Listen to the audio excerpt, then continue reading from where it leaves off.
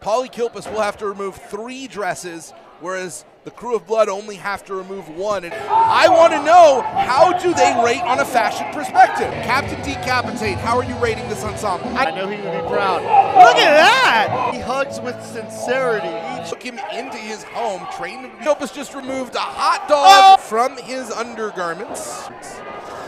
And I know, betrayed Paulie Kilpis to join the Crew of Blood. Decapitate, don't call him Captain Crunch in green. And he was willing to do it because... Really proving to be a major factor here. What a mind. Oh, big clothesline. Than anything else in this matchup. He can hug with shooter Ganon green showing. The corseting unwound by John Paul. Was on the side of the Crew of Blood. Oh. Now a meeting of the mind. Close to bear.